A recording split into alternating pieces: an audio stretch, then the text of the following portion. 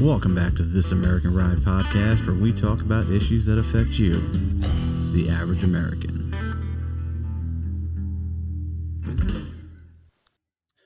What's up, and welcome back to the show, and welcome to the final podcast of 2023. Yeah, Happy New Year. Yeah, Happy New Year. Made it through Christmas, man. How was your Christmas? Christmas was good. Yeah? Christmas was good. Relaxed for the most part. Chilling with some no family? complaints. Kids are home. Got to spend time with them. And hit both families up. Christmas Eve, Christmas Day. It was good. Oh, that's good. That's no good. complaints. We hosted Christmas Eve.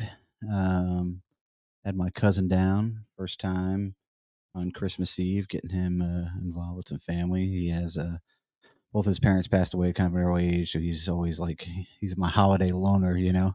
Yeah. So it was nice to have him down for Christmas Eve and here for Christmas morning. Had the neighbors over for Christmas Eve, cooked some short ribs. Wasn't the plan, but as the guest list started to enlarge, I needed to make sure I could cook something simple. And we went to church on Christmas Eve. Yeah. Mm-hmm. Yeah, good times. And yeah, it was good. It was first time I got that my mom was able to go to Christmas Eve, to a Christmas Eve service in probably 4 or 5 years. Oh, nice. So that's cool. She was she was happy about it. What did she think? Did she enjoy it? Or? She liked it. She was a little frightened when we rolled her in, and she was like, "This looks like a TV set." Yeah, you know, our church takes advantage of the modern technologies and all that stuff with the music and the lighting and all that stuff. Yeah, it was, it was good though, and it was good to hear the pastor talk about like why, a celebration on Christmas Eve service should be big. Right.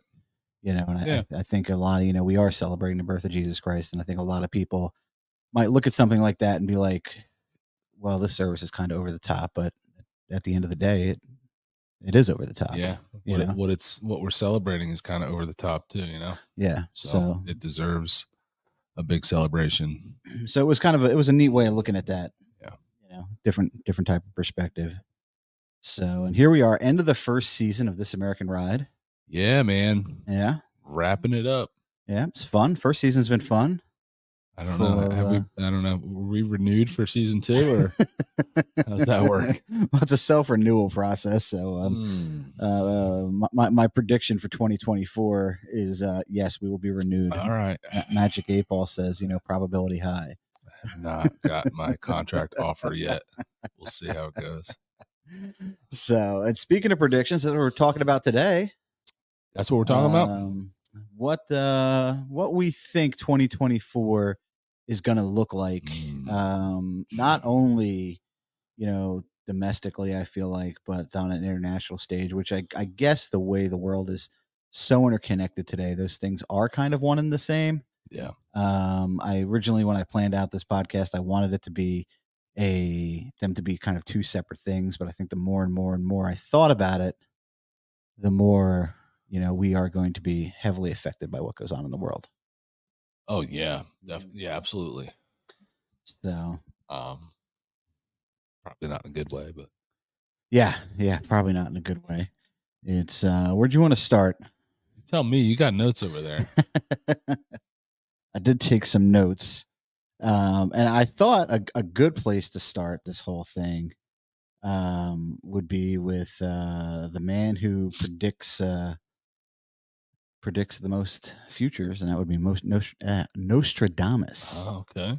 And what's he got to say? So the first thing is, was he right for 2023? Was he? I mean, everything's kind of metaphorical, right? Everything that he does when he was predicting, what years would be, and there's a lot of stuff that has come true, or people kind of stretch, I feel like, to make sure they kind of come through. And for 23, he said, "So high will the bushel of wheat rise that man will be eating his fellow man." So, I mean, you kind of, got the inflation thing. What is right? that supposed to mean? It means the bushel of wheat the cost of the bushel of wheat is going up. Okay. And the cost of the bushel of wheat went I up. didn't eat any people this year. Not yet. It's still time. There's still time, but it wasn't on the agenda. There's still time. So yeah, many countries had mind-boggling inflations, and other predictions that he had for 23 included a great war and worsening climate crisis and growing civil unrest. They were the Nostradamus. Yeah. So I know a lot of his stuff is pretty vague. Yeah, but he wasn't wrong. No, I mean, I guess you keep it vague enough, you're probably not going to be wrong. I should start doing that. I got a lot to learn from that guy. The Tony Romo of predictions over there. Oh my God! Hey, maybe Tony Romo is Nostradamus. You know, what you read just sounded like something he would call in a game. Throw out about 10 possibilities, and one of them happened, and all of a sudden he's a genius. I love the Tony. I can't the fact that I am subjected to listening to Tony Romo, broadcast games just pains me to no end. It really does. And maybe that's where we could segue into I was gonna say prediction. AI is AI. Oh well, I was gonna say where are we at? We took us to Tony Romo. I was gonna say first easy. We'll start off really easy. Ooh, yes. All right. NFL predictions since the Super Bowl is in 2024. Who is winning the Super Bowl in 2024? Man, oh man.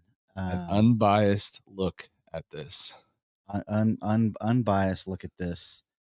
A few weeks ago, you would have probably liked my answer worse, because maybe 2 weeks ago I might have said the Baltimore Ravens. Okay. But right now, I think it is probably going to be the 49ers. To win it all. Okay.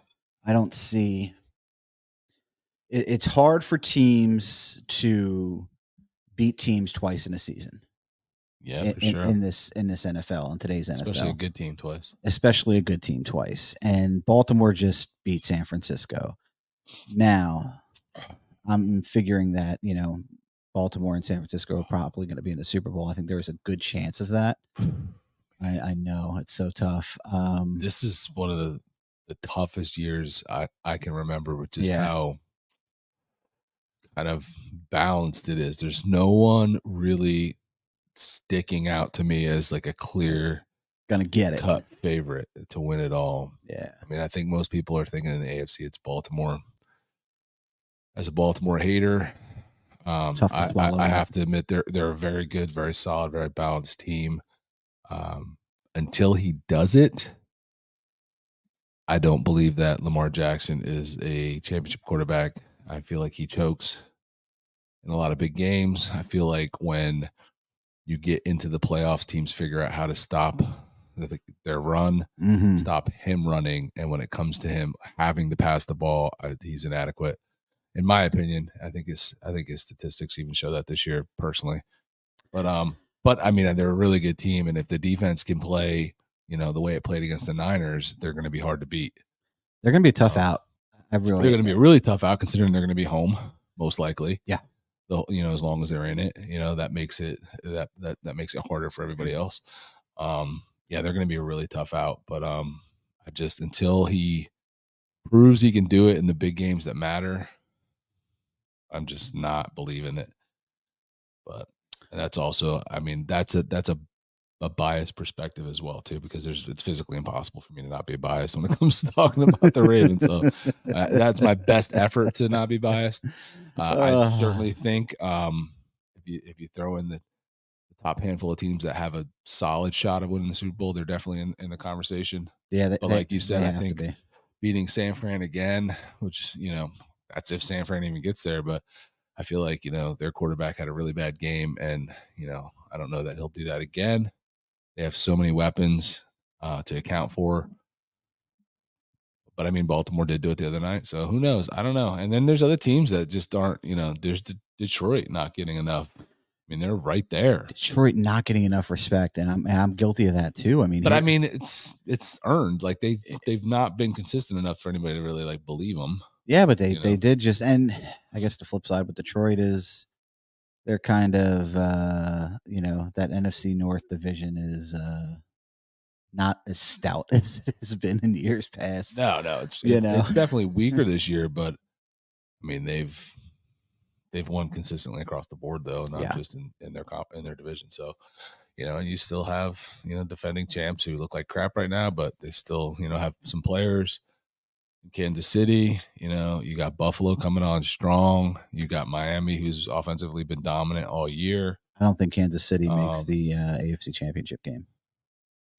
I hope you're right. I'm sick of seeing them, but I mean, they haven't proven to me that they can string together enough wins to make a playoff run. I mean, it looks like it. I mean, best case scenario for them. I mean, they're going to have to do it on the road because they're not going to have that home field advantage that they've had in some of the past seasons recently.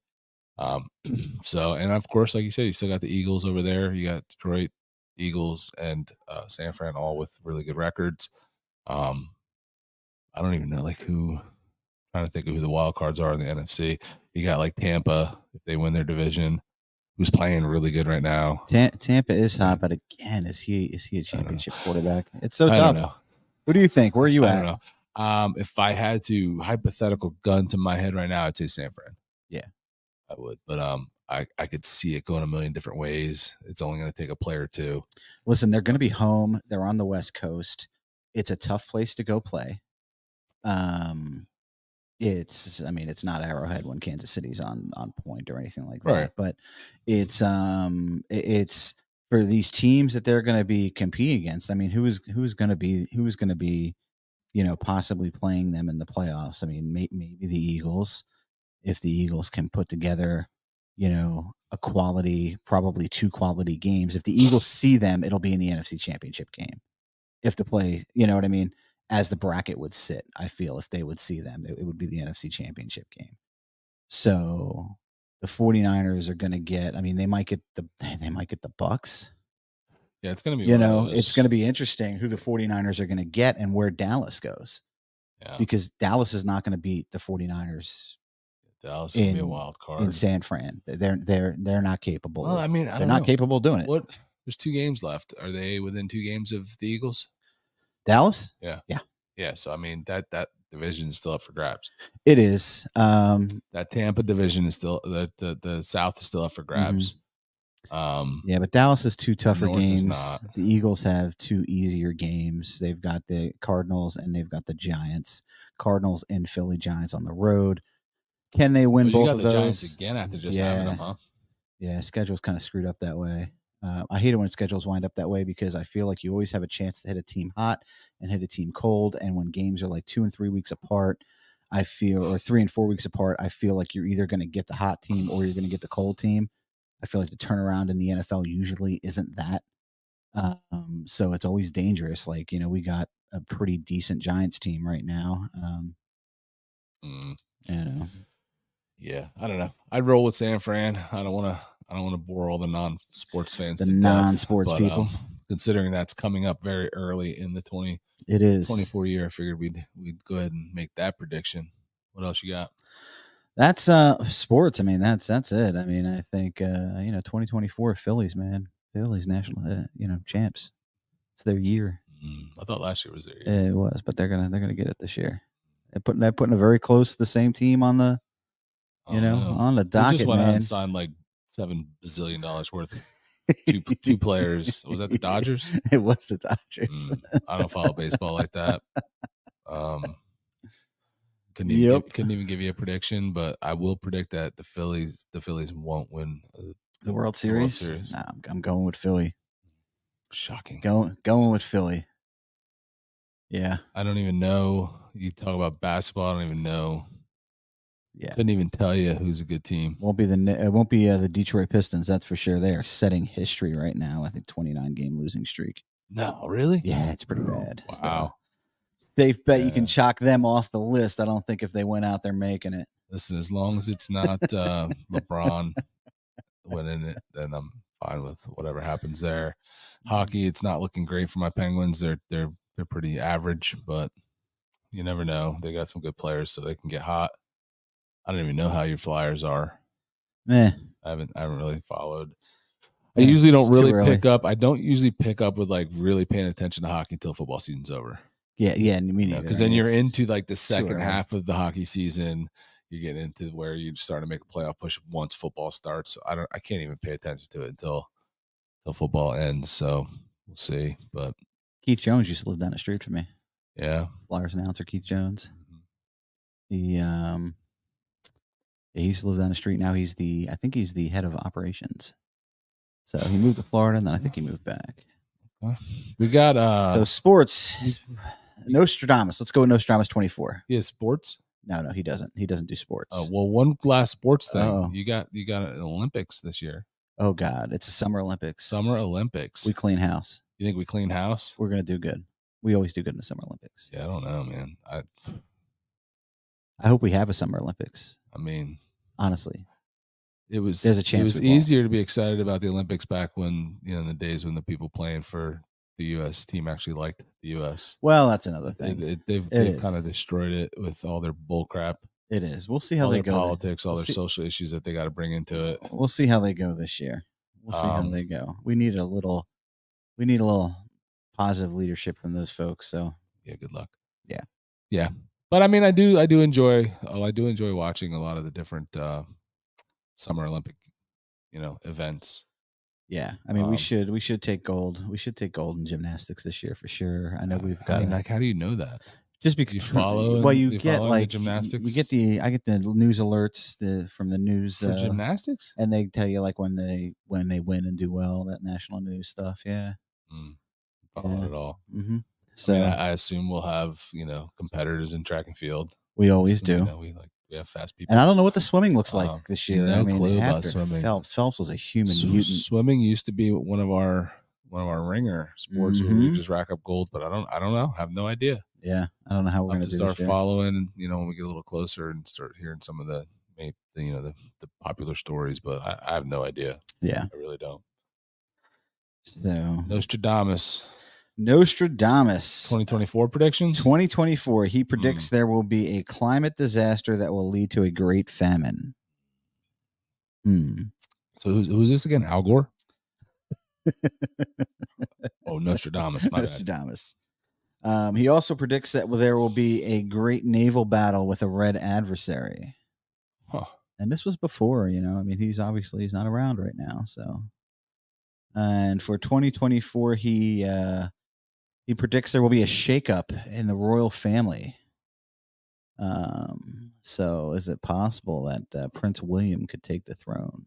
King William. I don't even know how to respond to that. Neither one of us are big royals. We're not into like the whole royal family thing. But here's my 1776 tattoo. That's when we stopped caring. Yeah, I don't know. So it doesn't even matter to the country of England. I mean, it does matter. That's the thing that with people over there, it does matter. It's still like a. Does it matter globally?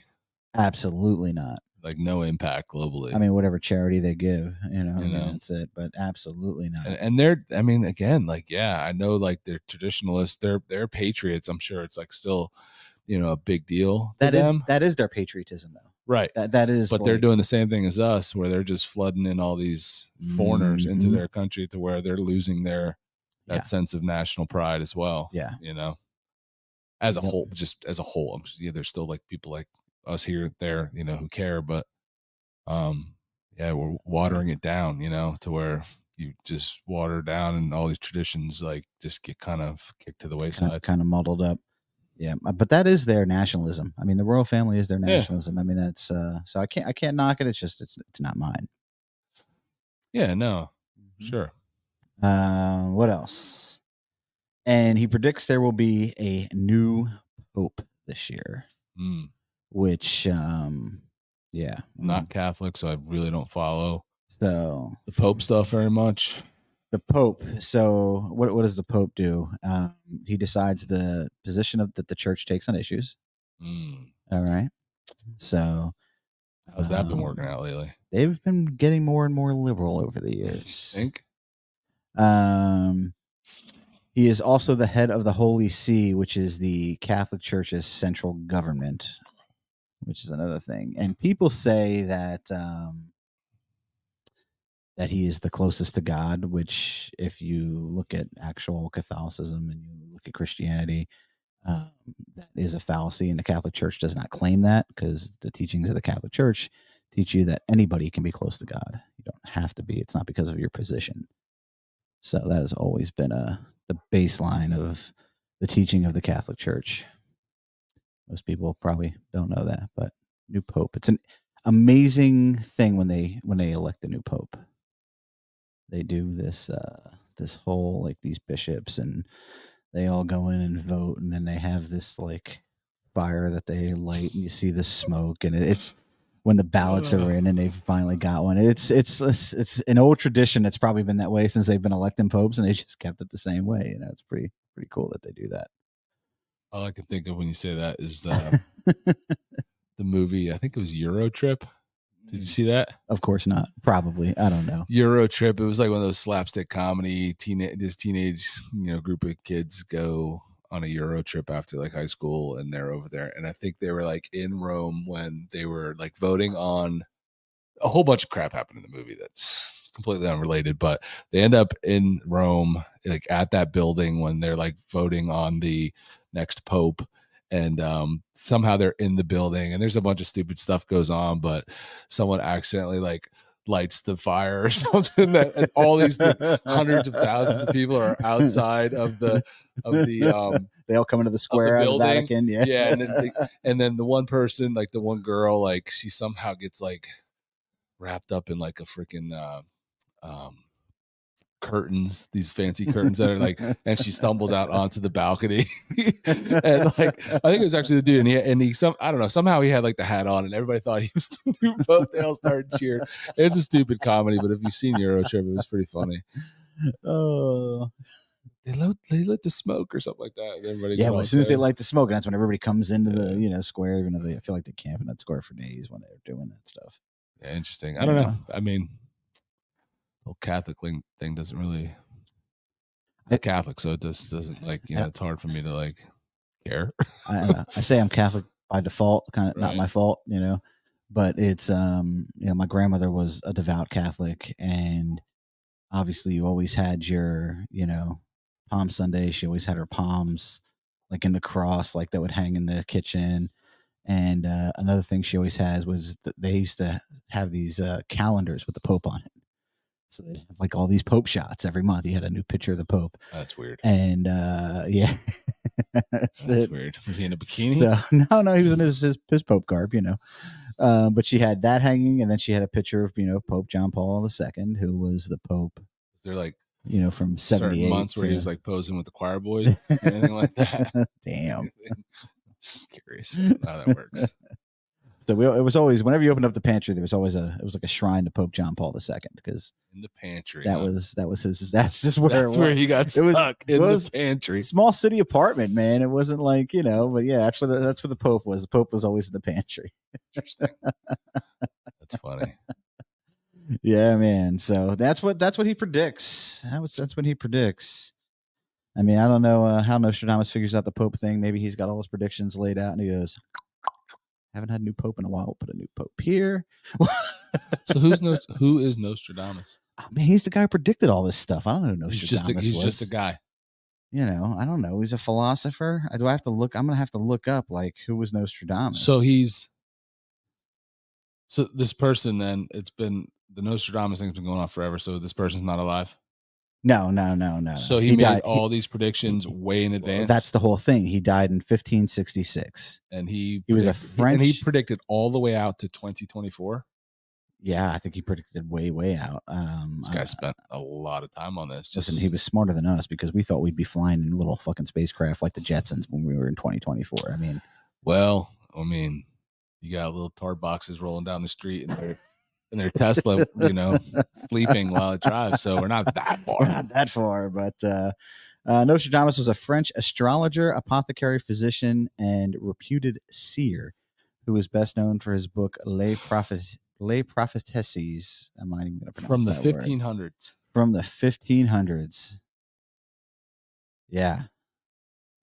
So he was predicting stuff that was going to happen 5. Yeah. Yeah. Like that. Wow. Yeah. That's what when you figure that, he's not that off. I feel like he's throwing darts. He's not that Probably off. Had years where he was horribly wrong, and other years where like, oh look, genius. I mean, even a broke clock is right twice a day, right? Interesting. Yeah, I don't know who's the naval battle with the red opponent. That's what I'm saying. Like, where's that stuff come from? I mean, that's his prediction, and that's you know, I don't. Yeah, it's just. Crazy. I can only think of one red adversary at this moment. Well, Russia's kind of a red. I feel like Russia's red, but I mean, we always associate that with China. Yeah. You know, so I feel like both of those are red states. Understanding Russia doesn't have too much of a navy. We get into it with either of them. It's not just going to be a naval battle. No, it is not. No, it is not. So, but we do have a naval battle going on right now in the Red Sea, and that is not with a red opponent. That is with that's with Iran and just mix that up. It's the Red Sea. You just kind of got that. So I'm saying, you get vague enough, man. All this stuff is spot on. Yeah. Spot on. Yeah, no kidding. Nailed it. In the Red Sea, naval battle. Nailed it. So, yeah. So home front. What do we think the home front's going to look like? I mean, everybody's been screaming recession. I think that's still going to get worse. Yeah. Yeah, I think the economy, especially in the early part of 24, I think it's going to get a lot worse. And I was just reading some other stuff that kind of said that same thing, with it like picking up and getting better towards the end of 24. But, you know, if that's the case, why would it be better at the end of the year? Maybe something political going on. Well, obviously, all things get a little bit better at the come election year. So I think we're in a funny spot right now because we're in a tough spot with interest rates. Unemployment's kind of starting to creep up there. Inflation, although not what it was 8 or 9 months ago, is still not what it needs to be for the average family. Yeah, not even close. And you know, the fact that it's an election year, we've got all this stuff kind of going on, definitely throws a monkey wrench into the government's plans, I'm sure, because they need it to improve. Because right now they are the sitting party is in a shitstorm of shitty ratings and broke people, and you know, you can take all the ideals you want, man. If people aren't broke, man, they can vote a lot of different ways. But I feel like when people are broke, man, there's no standard or, you know, personal ideal or anything that trumps the money tree in people's bank accounts in this country. You know, he said trumps it. That's funny. You know, I mean, I think if people are broke, they can throw a lot of their values out the window to not be broke when it comes to voting in an election. Hitting the wallet is the most personal. It's personal. You know, it's affecting the family. It's personal. It affects everything. It affects your way of life, your freedom, your ability to provide for people you love. Yeah, ability to live the way you want to live. So it's crazy, and it's not great right now. I am hopeful we will have a soft landing to this mess that we're in. I think that's going to happen in 24. I think maybe we will see this soft landing in 24. I think a lot of it is going to boil down to where the Fed sits with this first interest rate decision of the year, and to see like where they're at and where they're, you know, if they hike rates in this. I read something in this first quarter, they're done. I mean, it's done. I read it, but I read something that predicted that there was going to be like three decreases, like with the Fed. It was going to decrease over the next three times. It would get a little bit lower each time. And I forget what the numbers were. But that was the prediction, that it wasn't going to go up, that it was going to go down. Right. But I don't know what that was based on. It's I've read the Fed released that they were going to cut interest rates. I saw that headline too. But I don't think the amounts were announced, like how much they were going to cut. No, it wasn't an amount. It said something to the effect that the next 3 meetings, I guess releases of that or whatever, were going to be cuts. They would all be cuts. And it did get, from what I remember reading, it did kind of give numbers, but I didn't remember those. Yeah, I don't remember what they're, and you know what? Honestly, they can't really do that. They don't know what it's going to be come Q2, come Q3. They don't know what the situation's going to be. No idea. I mean, we could turn around, and inflation could be through the roof here in Q2 again. I mean, who knows? If inflation goes back up, they're not going to cut rates. And if they do, it'll let you know how things are really working. Because if they cut rates in the face of increasing inflation, that is just a struggle to keep power. Yeah. Look, all I know is everything I buy on the regular, things I've been buying regularly for the last 10 years are drastically up. Way up. Drastically up, man. Everything that are normal things for me to buy, whether it's from food or fun stuff, whatever. Like we just were at the local, I was just thinking about that, bar restaurant here, having lunch. And man, I've been going to local bars and restaurants for a long time. And the kind of craft beers that we like to drink, I've typically sat at like $6.50, $7.50, $8 for a pint. And they're now at the point where they're $10, $11, $12 for a pint of like a craft beer. It's nuts, man. And even like that, like I told you, that Sam Adams Cold Snap was like $7.50, $8. Like, get out of here with these prices, man. I paid what, like $8.50 for, and I said, listen, I remember when going to the bar years ago, it was always cheaper to drink domestic than it was to drink imports. Yeah. Remember that? Yeah. What the hell is what the hell? Well, craft beer happened, and they don't have a category for that. It's not considered a domestic or an import. It's a craft beer. It's crazy. I ordered a local beer that was $3 more than a Stella Artois. Yeah. Yeah. Which technically is owned by a U.S. company, technically, but I mean, still. Well, I ordered a beer, man. I ordered a beer from a local brewery that I literally could have went down to a mile down the road to that brewery and got it for $2 less. At least $2 less. Oh, that's right, farm truck. Yeah. Like it's a pretty significant markup. I don't know. I just feel like $10 for a pint of beer, I don't care where it's made or what brewery it's from, is a lot. It's got to stop. And that's not even in the highest. They had a couple on there that were like 12, and I'm like, yeah, holy crap, man! You still had 3 beers. Yeah, yeah, But then you can just look at. I mean, and you can should I even drink out? Like go drink, bring it home, and get packaged goods, take it home. But the craft beer 4-packs are $20. Getting that $20 is now what I used to consider astronomical, and now that's getting more normal, and it's higher 20s, and you can get them, almost pushing $30 for some of them. It's just crazy, and obviously, where's that coming from? It's coming from the cost of all the product that it requires for them to make it. That all goes up. The government, that causes all that stuff to go up. The business has to pay for that to make it, and who they pass it on to for forever. Forever, that's who gets it. The consumer is the one that ends up paying the wages of these people. Minimum wage mandates. All that causes goods to go up, and it's just never a good thing. So yeah, inflation. I think we have a soft landing. I mean, I'm praying. I'm hopeful. I'm hopeful we have some kind of a soft landing. They need to make it easier for people and businesses to borrow money again. I think unfortunately, things are expensive, and I think we know from life experience that once prices go up, they very rarely come down. Facts. So this is going to be our new normal until people stop doing stuff. I mean, it's going to be expensive to go out to eat until people stop going out to eat.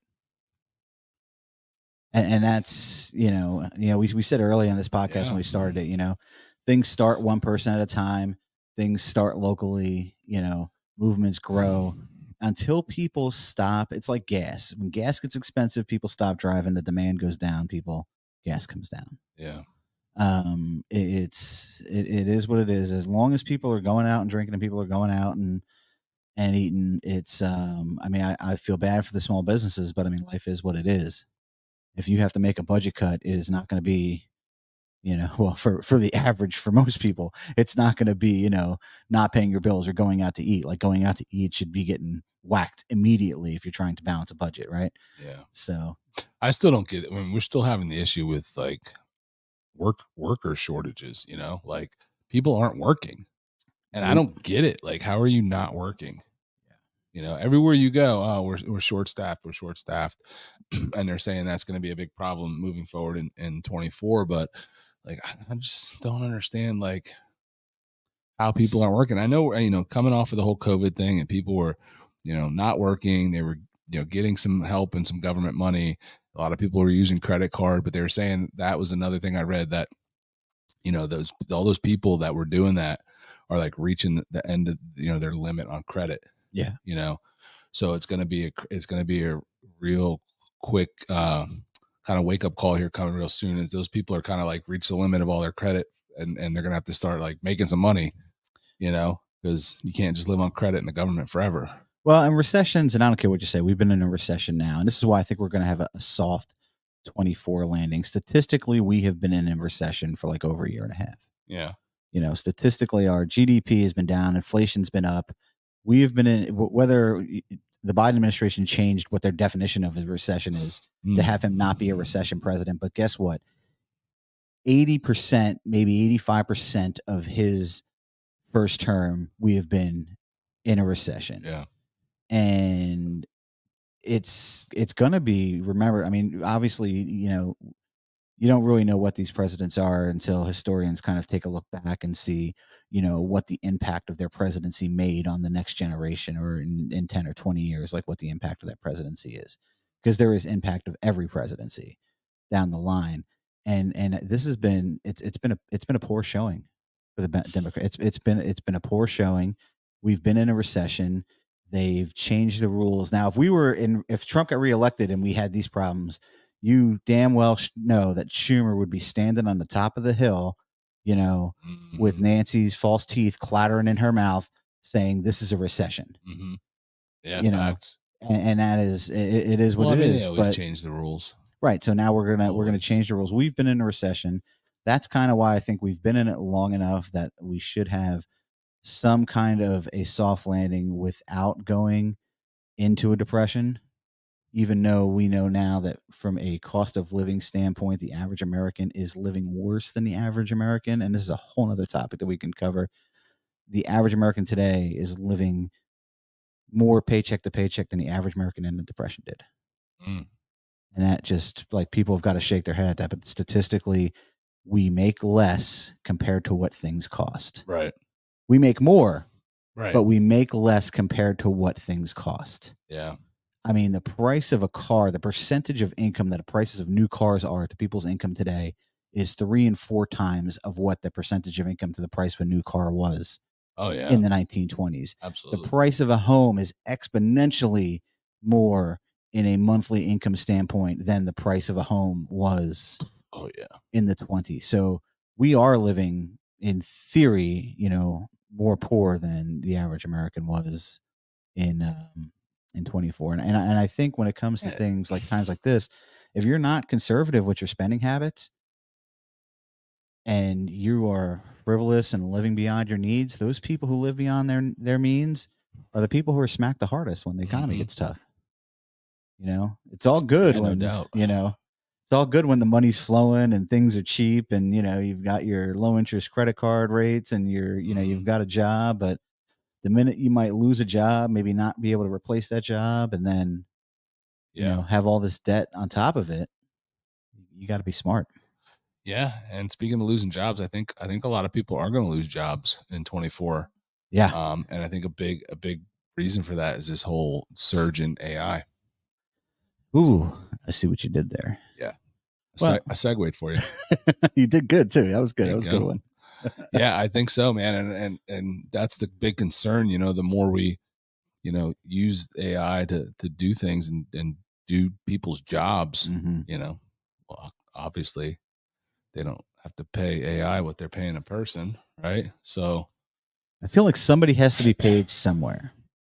Yeah. And I mean, I think the people at the top are going to, still be there making decisions. Mm-hmm. But, I mean, the lower tier people that they can have, technology do their job, they're not going to keep them around. No. I mean, you see it on like, not AI, but, self-checkout. You see it at, stores, like. Well, self-checkout was a thing. We just talked about minimum wage in like the state we live in. The minute, let me tell you, they wasted zero time in the fact that as soon as New Jersey mandated the minimum wage hike and the benchmarks that went around, like over how long they would have to be to get to like 15.80 or whatever an hour for minimum wage, mind you, more than I made as a nurse when I came out of nursing school. Yeah. Supermarkets went to self-checkout. Now we've got 6 registers that one person is now running. Wawa went to self-checkout, and now you've got one person sitting there, on one register, and you've got 4 or 5 self-checkouts, and people are like, well, I just won't support it. Then don't go to Home Depot. Right? Don't go to Home Depot, because Home Depot sometimes has no registers open. And for real. And it's the prime reason I don't go there.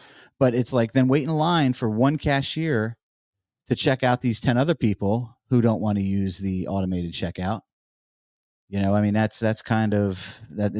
They're going to force you to support it in a state like this anyway. Did you go to the self-checkout employee Christmas party this year? No. No, you didn't go to that? No, I didn't. Did you see that post? There was a meme going, that was a popular meme.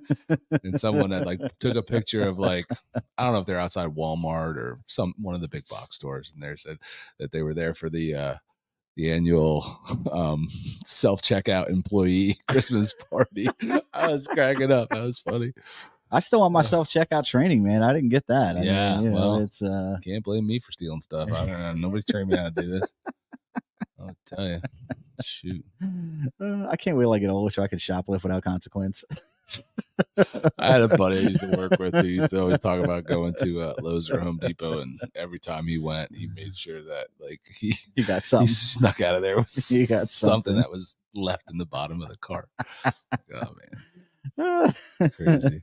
But yeah, I think this AI thing is gonna, I mean, it started like becoming a big topic here in 2023. It's why one of the reasons Hollywood writers were striking and personalities were striking. But I think it has a real push in 24, and we start seeing a lot of problems from it. A lot of problems arising. Yeah. Due to it. I know I was reading something about corporate attorneys having their hands full here in 2024 because there's going to be a lot of lawsuits, a lot of different things arising from this that we just aren't prepared for. I mean, that being said, we just talked about Tony Romo, a little bit before. I wouldn't mind seeing Tony Romo replaced by a little AI. I think it'd be probably more, wouldn't be hard to make that more exciting. Look at you. You're so torn because you hate Tony, but you're so torn. Yeah. It's tough, man. It's tough listening to NFL. They got some bad broadcasters, but I don't know. I just feel like we're in for a lot of unintended consequences with this AI stuff that people get so excited about technology, man, but so often technology is just not a positive. Yeah, and it's I think it's so tough because all change has consequence, right? I mean, yeah, it is what it is. I think all technology has, whether it's the computer or whether it's the smartphone. I mean, I think everything that we have has some kind of consequence in one way or another, whether it's the automated checkout, but which could argue was the barcode, the invention of the barcode. The negative change of the invention of the barcode and scanning was the self-checkout. And that's something that you say you never saw that, didn't see that coming, It's like, why has everything got a barcode on it? Oh, for inventory tracking. Oh, really? Oh, for self-checkout. All I got to do is scan now. So it's unintended consequence of the invention of the barcode is this self-checkout thing. So have you ever watched a movie though about robots or AI where Terminator, where it wasn't like a bad situation for the humans. It's always a shitty situation. Like, has it ever been a good thing other than the Jetsons? Like, you know what I mean? Like, it's just the Will Smith. What is it? What was that? Will Smith one that he did with the robots. Wasn't that Will Smith? iRobot. Yeah. Like you're impressed that I knew that. That wasn't good. I didn't see that. Was a terrible scenario. I didn't see it, but I know the name. I feel like humans are hell-bent on making themselves obsolete. Like everything they do is just like killing jobs for humans, making life worse for humans. You got liberals talking about now how the just humans breathing is bad for the environment.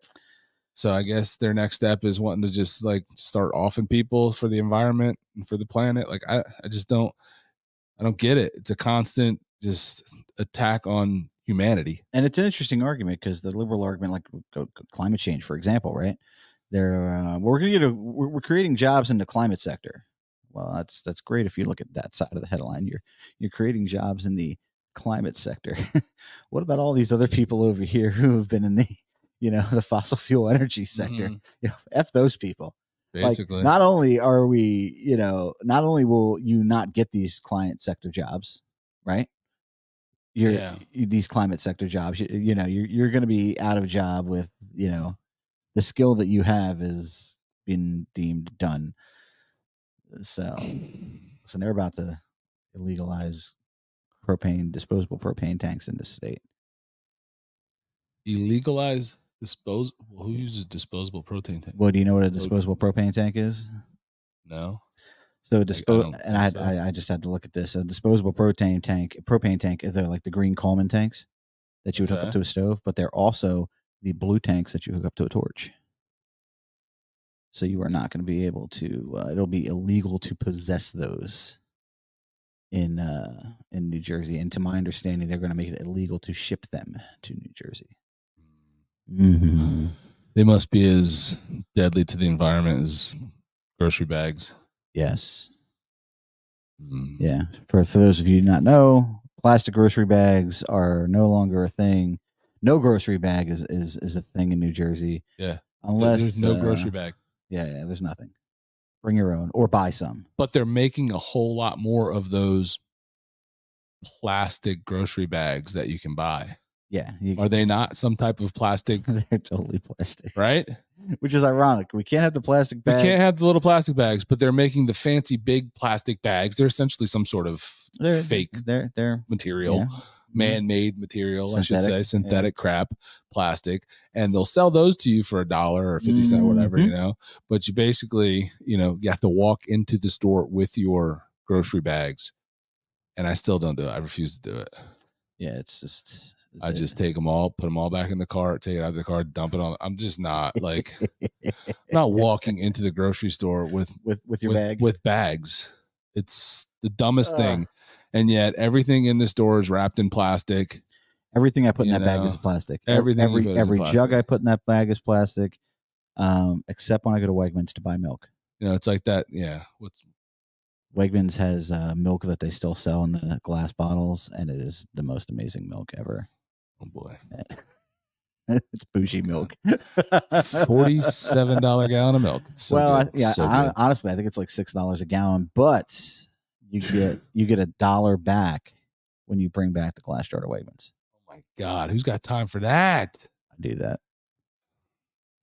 You're killing me. It's good milk, man. But it's hilarious. Like they joke about, how they banned plastic straws. Now they got paper straws wrapped in plastic. Like, are you? New Jersey, they can they have plastic straws, but you have to ask the wait staff for them.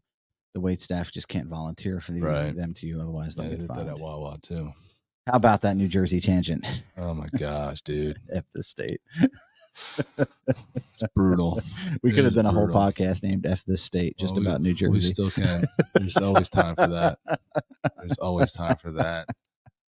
What else? What else you got? What other predictions do you have for the new year? I think obviously there's the big political situation coming up in 2024. We have a showdown. We're going to see what these people of this country are made of. I mean, if we are going to see what this country made of come November.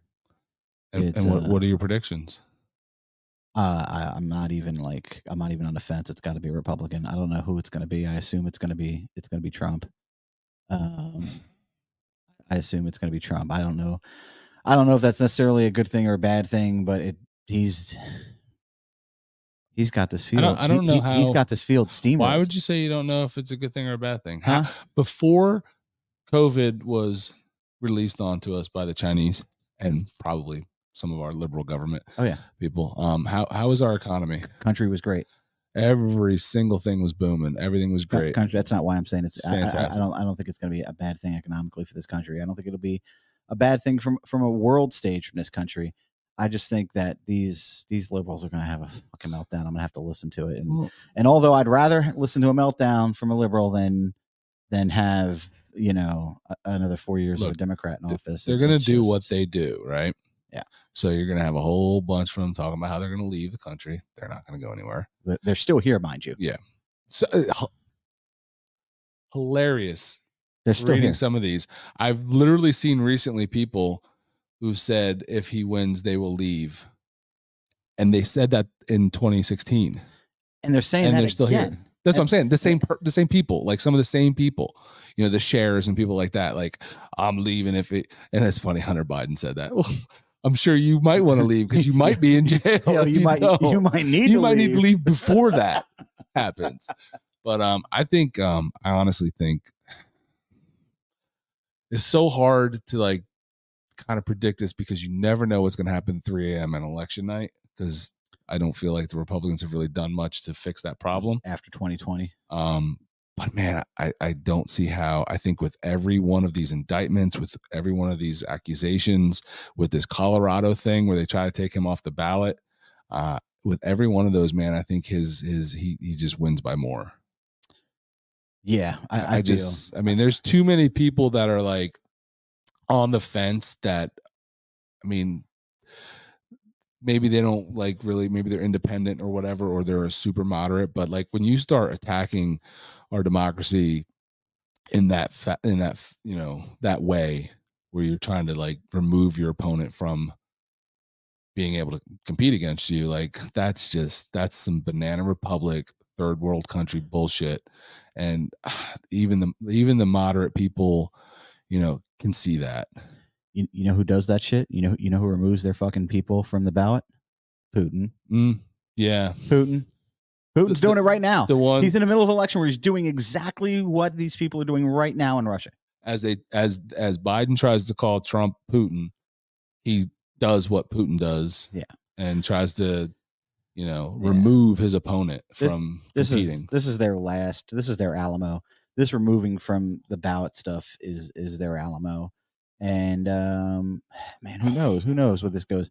It's not constitutional. They're putting some kind of spin on it, which is like a part of the 14th Amendment, which was basically created to not let people who led insurrection or insurrectionists into office. Mm-hmm. And these people from the Confederacy were convicted of being insurrectionists. Right. And that was the whole point of doing that. The flip side here is Trump has not been convicted of being an insurrectionist. Hasn't even been charged. Has not been formally charged. It's not even anything to do with any of his legal battles right now. Nobody out there is trying to prove he was an insurrectionist. That matters. Like the legal people, lawyers, anything like that. No one is even going after him for that. No. That's not even part of his legal battles. Now, do you know the one charge that may stick to him is going to be that obstruction charge from Mar-a-Lago? That's going to be the only charge. And I don't, honestly, that's a stretch. Out of all the stuff that they have trumped up against him, the best shot they have is an obstruction charge. It's crazy. That's the best that they've got.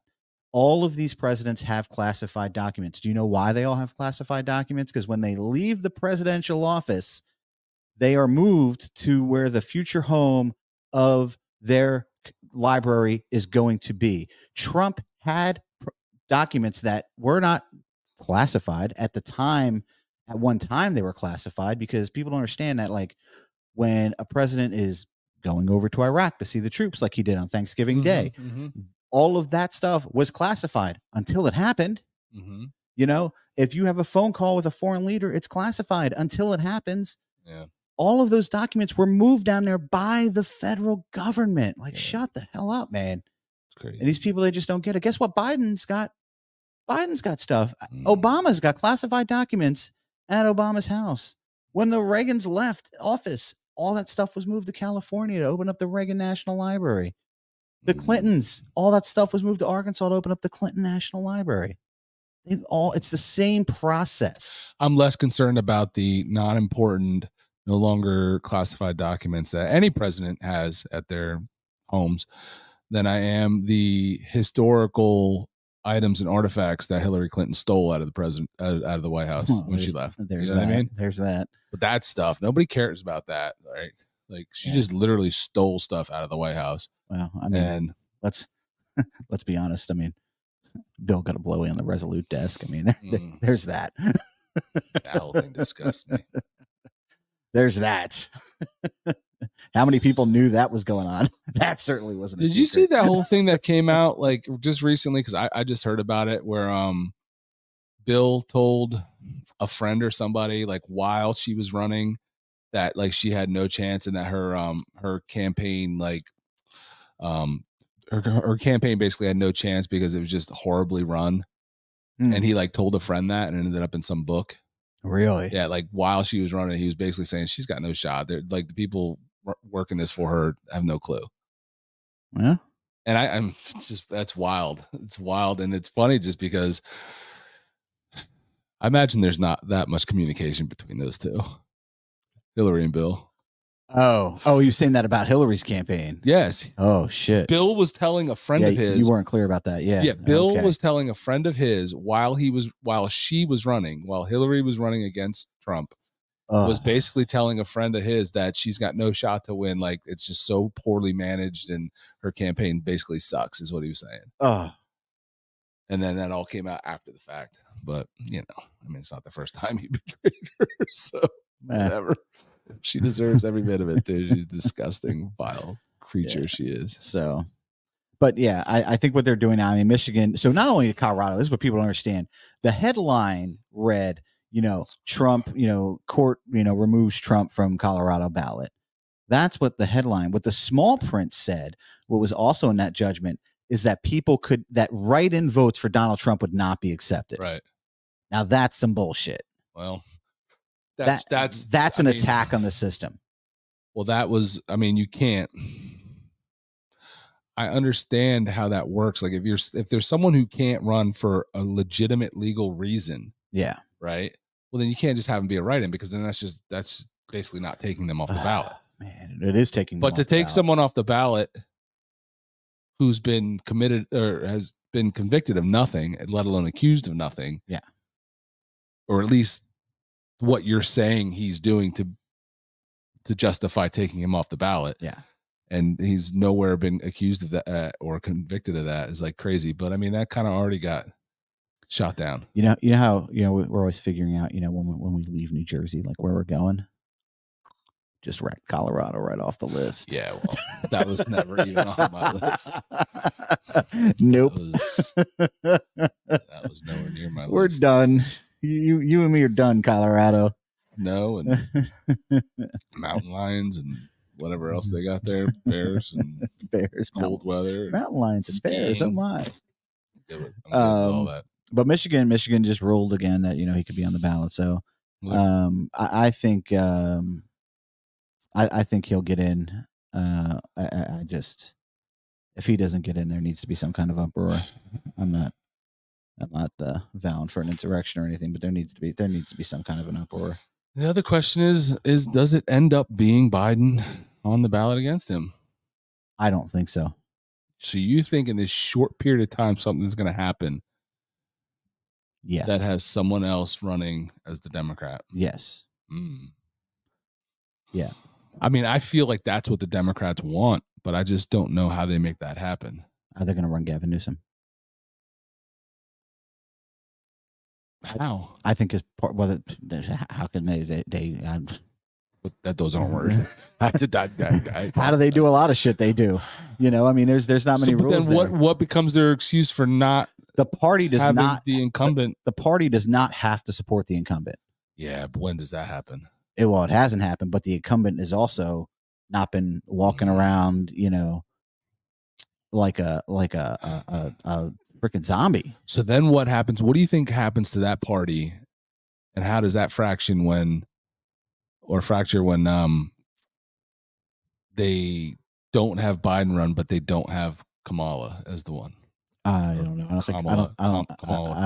I don't think she's in their playbook at all. I think that Yeah, but what do you think that does to the party? Because there's a lot of minority women in that party that I feel like are gonna lose their minds if that happens. I don't know what that does. I don't know. You got the whole squad. How do you think they're going to feel about that? Well, F the squad. But what kind? I understand that. I'm just saying. I think the turmoil within that party. Hardcore female liberals are never gonna vote Republican. Okay, they're not a win. They're not a target audience. They're never going to vote Republican. Hardcore female liberals are never going to vote Republican. Yeah, but that has nothing to do with what I'm saying, though. They would vote for Kamala, though. They would, but I'm just saying. But I'm saying from the party standpoint, it doesn't matter. Like that core, I feel like that even if that core base loses their mind, the party. I don't think the party cares if they lose their mind because they're not going to lose that vote. They're not. They're not going to lose that vote. No, probably not. I got 15 people that are still on my Facebook feed that I could tell you they could run literally anybody and they would not swap a vote. I get that. I'm not saying it would cost them. I'm not saying that it would affect necessarily the outcome of the election. I'm just saying what it does to the internal structure of that. Does it split party? I don't know. They all stick. Liberals stick together. I don't know. Yeah, I don't know. They do, but I mean, I know they do until they don't. So you know what I mean? It's the more and more of these the more and more crazies like the AOCs and stuff that they have in there and their squad and all of them. Like he's not fit. He's not fit to be a president. Well, he wasn't fit when he was elected last time. He's had 12 press conferences. In his last year in office, Trump had 35. It's crazy how they've just refused to put him in front of the American people that they supposedly voted for him. They can't, not let him speak ever. Like it's crazy. It's crazy. And this country is not at a point where the basement's not going to work this time. They're not going to be able to lock this dude in the basement and run a campaign for him while he he sits in a basement playing with Hunter's laptop. Some conspiracy theorists will tell you that's not even the same Joe Biden that was in that's a stretch. I don't know, man. I know. Listen, I'm not into like crazy hardcore stuff like that, but I'm still really puzzled by the earlobe thing. Well, I will say this. He's not the same Joe Biden that he was earlier in his career. Yeah, I don't mean it like that. I don't mean he's changed. No, I mean, no, you mean how do your ears change? You mean there's some Men in Black shit going on? I don't know, man. The earlobe thing is bizarre to me. I don't know. Does he have a body double? I wouldn't be surprised. I wouldn't be surprised if a lot of them have, but I think they use Biden's body double more often. That's a theory. That's a theory in itself. Somebody did something to Fetterman, and I like the new one better. The new Fetterman, he came off those meds. They had him all. he came out of that whole medical thing where he was almost dead, and now all of a sudden he's talking like a Republican. Sometimes they should have left him in his sweatpants shuffling along. But listen, I'll tell you what. I found this out this weekend or the other day, like firsthand on a personal level. But a lot of liberal Jewish people are talking like Republicans these days. Well, I mean, you're talking about the existence of a faith. Mm-hmm. You're talking about the existence of a people, right? Of a people, right? I mean, and to them, their faith, they are their faith. I mean, especially, a lot of them. I think faith means more to the average person of Jewish descent than it does to the average person of Catholic and maybe even the average Christian.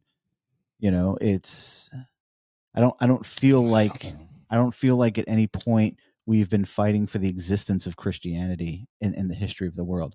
We have been fighting to advance Christianity. There's been a lot of that, but we haven't been in a fight for the existence of Christianity with people who just want to destroy us. And I feel like that's where they're in. I don't know about that.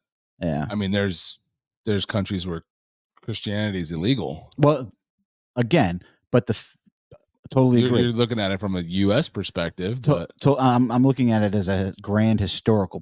Christianity has never been in a point to not have a home, to be completely wiped off the face of the earth. I don't think Christianity has ever been in a point where, we don't have, there's no place for Christians in this world.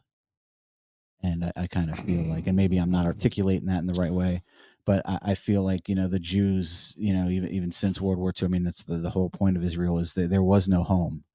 There was no place for them, Yeah. And I don't know. The whole thing is very puzzling to me, the whole Jewish thing, and just, I don't know why it's taken them so long to come around to realize that Republicans don't hate them and the Republicans aren't the anti-Semitic ones. Like, I don't know why they've been so slow to learn that. Yeah. And and this recent thing, and this what's going on daily now with this whole pro-Hamas, pro-Palestine stuff in the U.S. I mean, obviously it's shocking to them and really changing the way they think, but I'm just surprised it's taken them that long. This is the pendulum, right? Yeah. It's the pendulum. We talk about the pendulum so much, especially when it comes to politics and beliefs, and, how the pendulum, with so many issues politically in this country, has swung so far in one direction that, you have this reaction to where people who are middle of the road moderates are like, whoa. And I think probably as most of the Jewish people I know historically have been liberals. Yeah. But they've been middle of the road liberals. Right. And the ones that I do know are conservative are nowhere near middle of the road conservatives. The few that I know, and I honestly don't know many Jewish people who are conservative historically, but the ones that I do know who are liberal, a lot of them, except for a handful, are mostly middle of the road moderates. John, I don't really know what that means. You can call yourself middle of the road all you want, but if you continue year after year after year after election cycle after election cycle to vote for a liberal Democrat Party who's clearly not middle of the road, and you continue to, I mean, I think it's that whole, I think I'm a moderate, but like you're basically condoning and you're helping what's not moderate, middle of the road. So right. You're kind of just as guilty. Like, it's that fence sitting bullshit that I don't like. I feel like a middle of the road voter, when it comes to a general election, can go either way. I think they are the swing vote. Yeah. Well, I don't think that many of them go either way. I think most yeah. Well, I mean, Jewish people have voted for the Democrats. That's an opinion. I mean, it's not opinion. It's a fact. I'd have to pull the numbers. Pull the numbers. I mean, I'm sure they're out there. I've heard now, since this has become a thing, since the October thing, like I've heard so many interviews, and every popular Jewish person that's in the news and in that kind of media says like they have no answer for why, but their people vote Democrat year in and year out. Their parents vote Democrat year in. The older Jews vote Democrat. And they don't really know why, and none of them can explain it, but that's just what they do. Yeah, I don't know. I don't think it's even close. I'd love to know. I'd love to know what it is. I don't think it's even close. And I think this year that's going to change. But that's what happens when you threaten to try to wipe a whole group of people off the planet. And you have people that we've allowed into our country protesting basically for that, wiping off Jews off the face of the planet, and you have our government not doing anything to stop it. And like, what are Jewish people supposed to do at this point? Well, you have our government. It's not doing anything to stop anything right now. It's the most bizarre thing, because historically, like even with Egypt, when they went in there and just kicked the shit out of Egypt, it was the U.S. government that said, all right, you proved your point. Let's pump the brakes, right? Whether you agree with it or not, it was the U.S. government who kind of who toned that down. And now we're not supporting them, but we are the ones. The U.S. abstained from the vote, right? So for support for Gaza, the U.S. abstained for the vote. Russia abstained, and we abstained. Oddly enough, I don't know what the meaning behind Russia abstaining was, but regardless, the two countries that abstained from the vote in the UN, for for relief, support for Gaza. So we're not saying, stop attacking, but we're not helping them really in any way, shape, or form. Yeah, I don't know, man. We are putting our troops in harm's way. It's so hard to figure out what we're doing when you have leadership in government that doesn't know what they're doing and won't tell you what they're doing and won't explain what's going on and doesn't communicate and doesn't have press conferences. And if they do, it's that clown chick, whatever she is, just telling lies in her little press conferences. Nobody wants to hear from her. I don't understand. When did this become a thing where, I mean, the president isn't required or responsible to come address the people, and we just have this clown fill in and speak on his behalf day in and day out, and we never get to hear from the president? When did that start happening? Because that didn't used to happen back in the day. Well, I think I don't know at what point they started these press conferences, but obviously they've been going on for a long time. To convey stuff to the press. And honestly, I don't know how long. I think they've been going on longer than they've been televised, I feel like. But but I think that's because there's always been like the need by the media for like daily reports. Yeah. Right. Fine. I understand that. Right. I don't expect the president to come out and address the media every day. But like we've now gone to the point where it's like, oh, no. You can't talk to the man behind the curtain. You have to talk to that's the point. Her over here. She'll let you know what he's thinking. Again, the pendulum's gone so far the other way. So I mean, like, yes, they've always had a press secretary. Yes, they've always had someone who did these daily things, but that wasn't our only way of hearing from the president. You know what I mean? Correct. And it's one of those things that like we as a society don't pay attention to.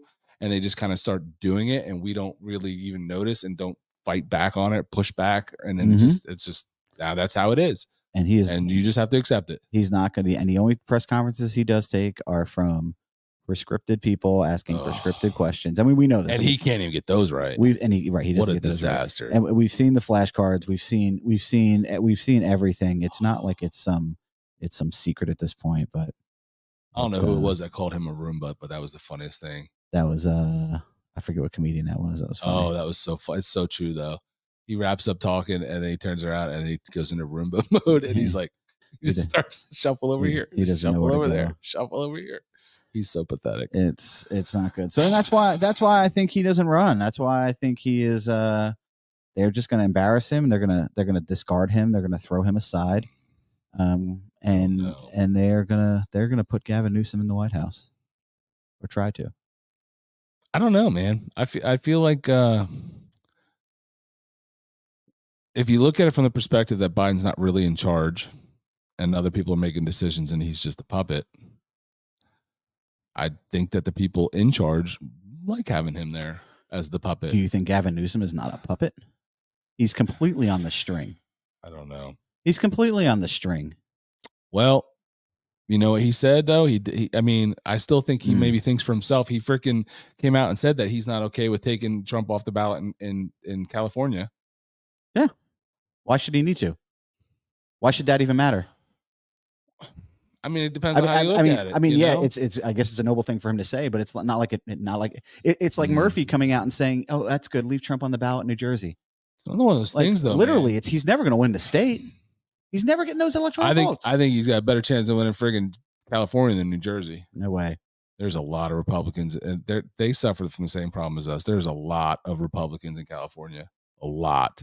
There are. But you got those handful of big cities that just negate that because they ship in all these foreigners and they become liberal voters. Yeah, it's. I don't know. I don't know. I think someone like. I personally believe someone like Biden is 100% more easy to just control and manipulate, because all he really wants at this stage of his life is to be thought of as being the president and being in control. Like he's about done with his days here, right? Yeah. And he just wants to go out on top being the president. You know, I don't know. I feel like somebody like Newsom's got bigger aspirations. Or do they bounce Kamala off the ballot, put Newsom in as vice president, and then would that be precedent? And then enact? I don't know what have we ever been in a situation where the sitting president has not been fit to run for office again? Well, it depends on who you ask. They said Trump wasn't fit. So they argued that, I mean, and they argued that Nancy Reagan ran the last 2 years of the Reagan administration too. So that's crazy. But yeah. But here, listen, this is how on the string this guy is, and I wanted to pull this up because I wanted to get this right. Newsom is the second cousin of musician Joanna Newsom. Newsom's aunt was married to Ron Pelosi, the brother-in-law of the Speaker of the United States of the House of Representatives, Nancy Pelosi. Well, she's not the Speaker anymore. Yeah.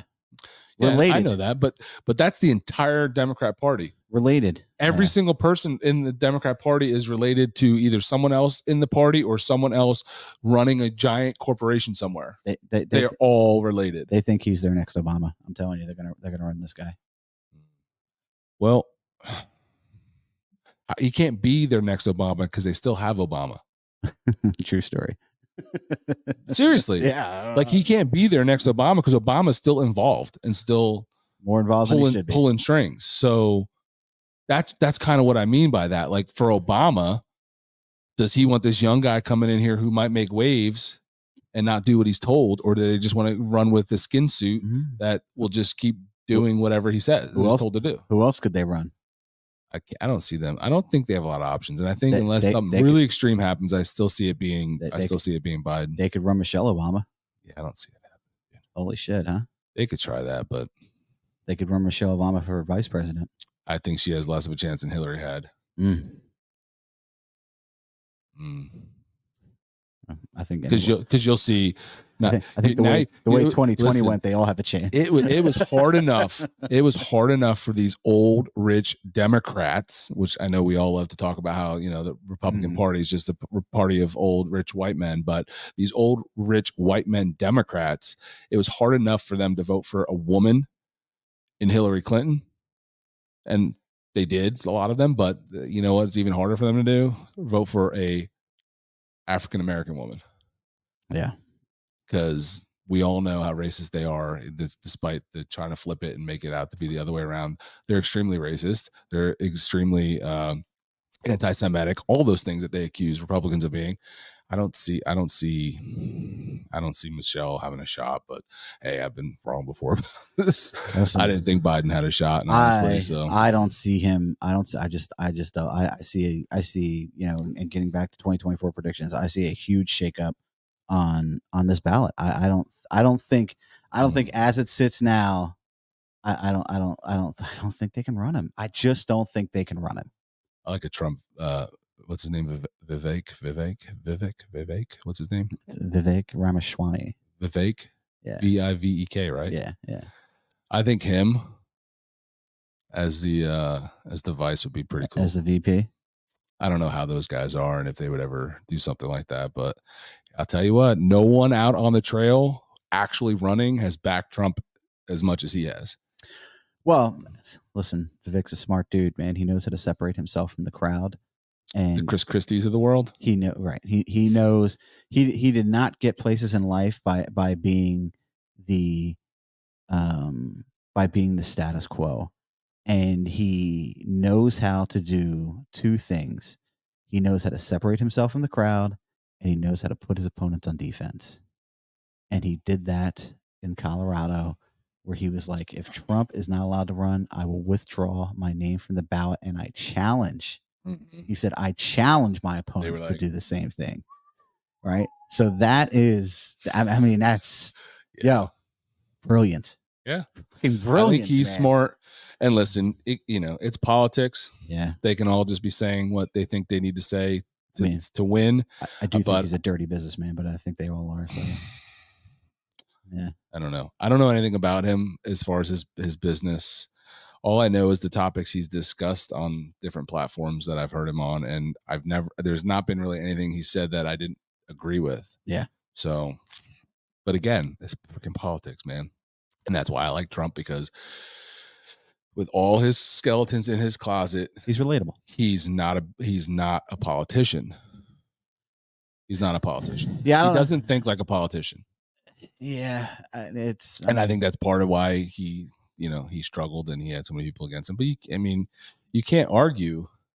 If he was a typical politician, to go along to get along, they would not be doing everything they're doing to try to not even allow him to run because that's how scared of him they are. Yeah, they got no stops left after this ballot. They're so afraid of him. After the ballot shit, they've got no more rabbits in the hat. I mean, there's only the only thing left to do is assassinate the guy. I mean, literally, that's the only other way to keep him out of office. Listen, and you know, don't speak that into fruition because they're that unhinged that that's the kind of stuff that they would do. 100%. Yeah, man. But that being said, I wouldn't mind seeing my ticket would be Trump and Candace, but Candace isn't ready. Yeah, no, she's young. I would take a Trump Candace Owens ticket. Look, I like Candace Owens. Yeah. She's also young though. But I mean, she just had a baby. Like she did. Do you really want to be going on the campaign trail with a 1-year-old at home? JFK did. Yeah, JFK wasn't the mom. Not true. Huge factor, different era. He had the wife was there to handle that stuff. Yeah, I mean, true. That's big. That's a big difference, and that's a whole. You can't. I mean, that's apples and oranges. That's such a different era. So tough. But no, I do. I like her. There's a lot of people I like that. I hopefully in the coming as we move along. There's a lot of young people out there that I do like that are like kind of like that are like her that are like in the party. In the party. I even like what's his face. I didn't like him initially, but I have come to like him too. He's a podcast. The kid who does all the React videos. Conservative.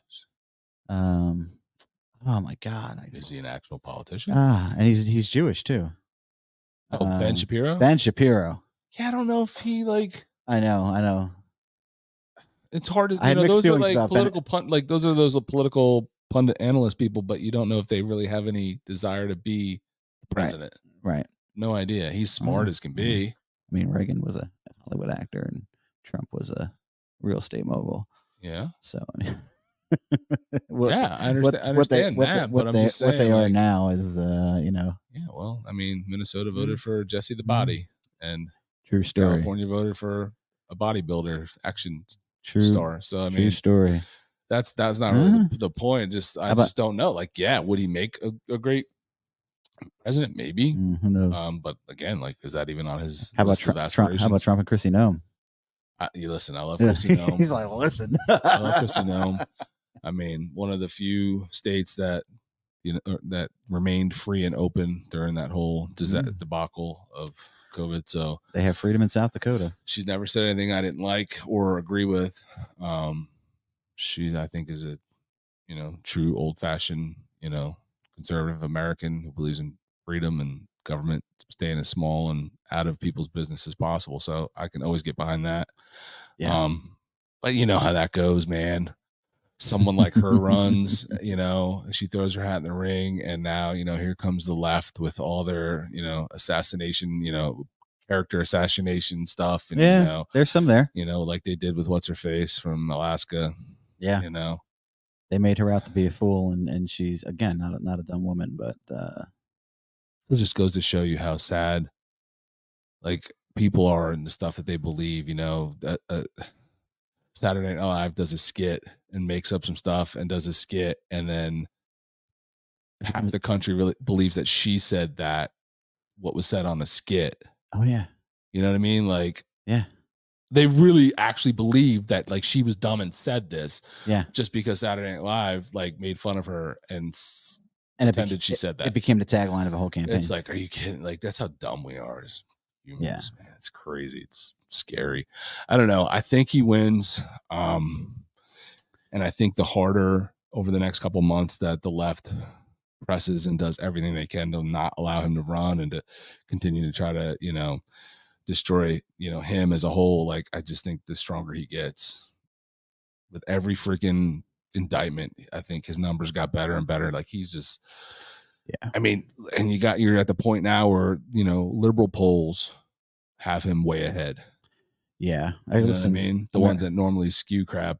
America loves an underdog. I think that's the thing that they've failed to calculate. And, we love an underdog, and they have made him, they've just tried to portray him as an underdog, I think America doesn't like people being treated unfairly and unjustly and attacked for things. Oh, true. You know what I mean? True. Like, and that goes hand in hand with the underdog thing. But true. like, it just, you only watch somebody get beat on for so long before you come to their defense. It's crazy. It's like the media said that he had nuclear codes in Mar-a-Lago, and he didn't. It's just it's like they just needed to enhance. They said Israel blew up a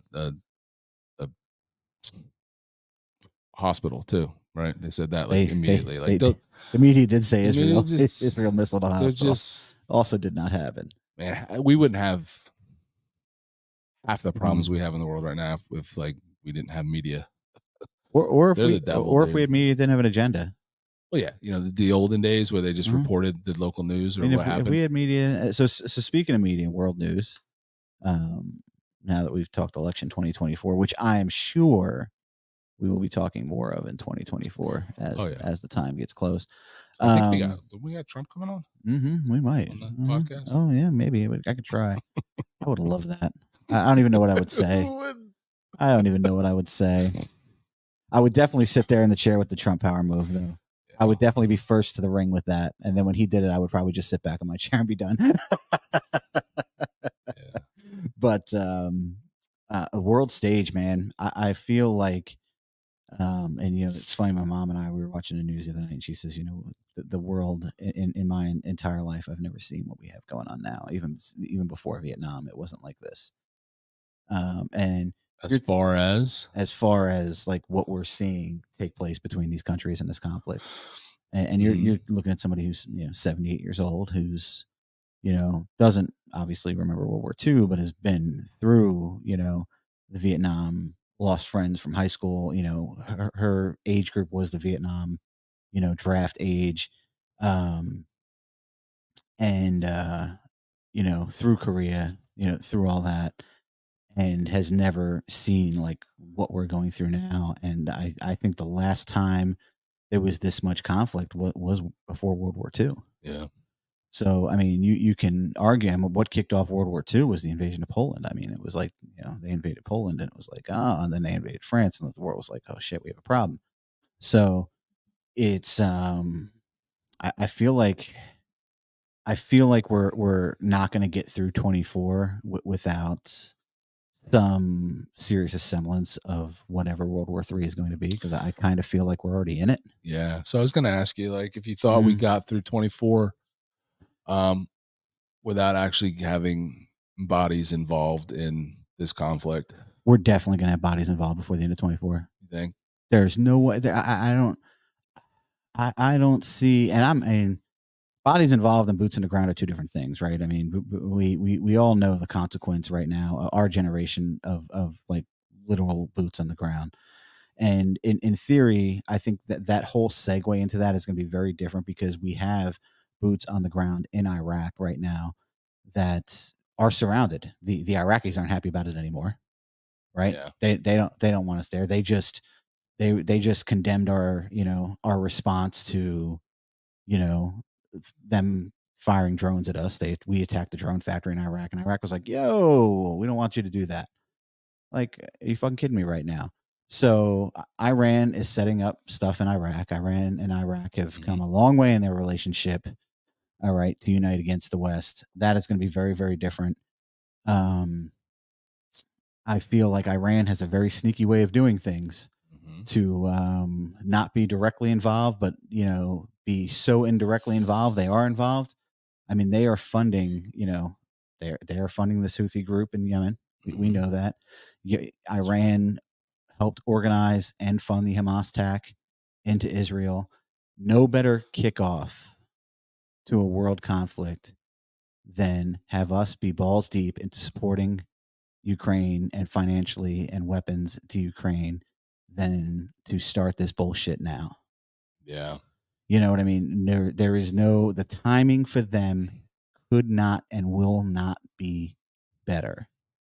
So this is going to get much worse before it gets better. I think the question is, how fast does it get worse? I'm kind of surprised that it was not worse over the Christmas holiday. I really expected more shit to happen over, and Christmas holiday isn't over yet. So I expected more stuff to go down before then. But, I mean, we live near a military base. I had 6 or 7 planes fly over this house today. Never happens. I'm not in a normal flight path. So, you know, when you live near a military base, you always hear the uptick. Yeah. If you're in country lakes like right now on the other side, that's closer to the Air Force Base, constant traffic. Yeah. Constant traffic. So it's like, you know, the uptick is taking place. You can feel it. There's no way. There's just no way. I mean, I don't know, man. It's gonna be crazy. It's always a crazy year when it's an election year. You know, this China's gonna take Taiwan before this election. There's so much crap going on, man. It's China. He sat down and told Biden, "I'm gonna take Taiwan." Just at this last World Summit. Yeah. He told Biden, "We're gonna take Taiwan." I don't know what Nimrod's response was, but what are we like? He probably told him he liked ice cream. He probably did. I like ice cream. I got to get that soundbite too. We're gonna raise the bar here going into 2024 on the American Ride podcast. Yeah, but I don't know, man. Yeah, there's a lot going on. There's so many moving pieces, you know, and the U.S. is going to be so caught up in, you know, this the political campaign, you know, the 2024 election campaign cycle. You know, the planets are getting aligned. Everybody's going to be, you know, caught up in that. Like, yeah, I mean, not that Biden's running anything now, but he certainly, if he continues to be on the ticket and is running, like, he's not going to be running anything. Like, he's going to be worrying about getting reelected. It's just, I mean, that, or they're just, you know, creating all their ballots to stuff the box. I don't know. The only thing, it's the mail-in ballot thing is just mind-boggling to me. I struggle with that. The only thing that I hope here is that if we have to send, you know, if we have to send Americans, you know, into fight, and, you know, I hope that we don't, you know, have to send another, you know, happen what we have happened in the last, you know, 20 years and wind up in another Afghanistan or another Iraq. I pray that doesn't happen. I don't feel like there's any of those wars left. Those conflicts, those battles. No, I don't feel like any of them that go on over there are ever short. And we don't ever get in and get out. You know, my only hope is that we have the leadership that doesn't handcuff these guys. I mean, let our warfighters be warfighters and let these guys go do the job that they have to do. I think what you'll find is that if the right person gets elected this year coming up, you know, things will change. Yeah. I really believe that. I feel like if he was the president this last 4 years, none of this would be, I think we all know none of this would be going on. Yeah. Man, they were all so quiet. None of them had the balls to do anything while he was the president, man. I don't understand why people can't just appreciate that and give him the credit for that. You know what I mean? Like, they were all quiet. There was peace deals going on in the Middle East that had never happened before. You know, nobody was saying boo until we got this freaking skin suit in there that freaking is afraid of his own shadow and falls downstairs. Like, yep. Mind-boggling. I don't know, man. It's going to be interesting. It's really hard to make predictions on things like this. I'm not Nostradamus, but it's going to be interesting. It's kind of scary. Yeah. Yeah. I mean, I think both sides of the aisle will agree that this is, you know, and they say this every time around, but this is the biggest election ever, like, for the future. You know, every election's the biggest election ever. I feel like because it just keeps getting worse and worse and worse, spiraling out of control, man. I don't know. I don't know. But hey, we'll be back for 2024. Hell yeah! The end of season 1 here on this American Ride podcast, brought to you by Legendary USA. Why be ordinary when you can be legendary? Check out the link in description for Legendary's American-made leather products and EDC gear. So, what? That's it, man. That's the end of 23. Yeah, I'm looking forward to 24, man. We got a lot going on. We have a ton going on. We have a ton going on with, you know, getting this thing off the ground. You know, we still got the Baggers and Brews YouTube channel going on. If you're not following that, go check that out on YouTube. We got a big year of charity fundraising coming up that we've already kicked off, and we're definitely going to talk about that early in January and really get that rolling. but you can find the link in like all our videos, all our podcast descriptions for our fundraising page to raise money for the Tunnel to Towers Foundation. That whole project is going to be going on for the entire year of 2024. So feel free to click on that link whenever you want, as many times as you want, and donate to that.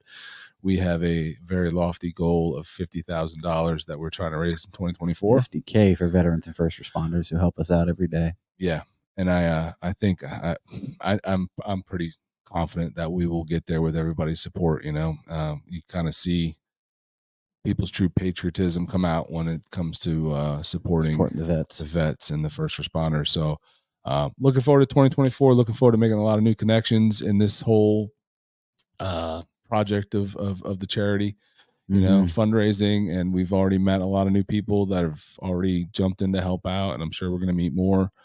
And excited about that, excited for the podcast, excited for the Baggers and Brews channel to keep growing. And whatever else. I know we got a lot of things brewing that we haven't even talked about yet, but excited for 24, man. Yeah, I can't wait. Big possibilities. I can't wait. It's coming whether you want it to or not, man. It's coming. No crap. It's on the way. Yeah, and we're gonna kick it off New Year's Eve here at your crib with some friends. Have some food and some drinks and celebrate. Turned into a Monty Python skit. Yeah. If you know, you know. So it's going to be a good time. We're going to hang out here. I hope you guys all have an amazing New Year's Eve, New Year's Day, whatever it is that you guys do for your New Year's traditions. But we have recent years have just gotten together and hung out at somebody's house and socialized and had a good time, and I'm looking forward to that. And New Year's Day, I do my roast pork and sauerkraut because that is a roast pork and sauerkraut. It's a tradition. I will be watching some football on New Year's Day this year. There's some good college games on. I'll be hanging out doing that and dreading going back to work on Tuesday.